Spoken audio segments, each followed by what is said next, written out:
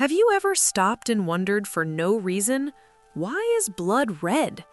Even more interesting, this fluid that circulates through your body every day actually carries a much bigger secret than it seems.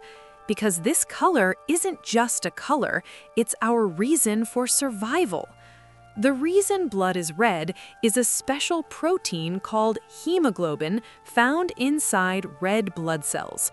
This protein contains iron, and when iron comes into contact with oxygen, it creates a strong red color. In other words, when you breathe in, the oxygen that enters your lungs combines with iron and gives your blood its color. The even more interesting part is this. When oxygen is abundant, blood is bright red. When oxygen is low, it becomes dark red.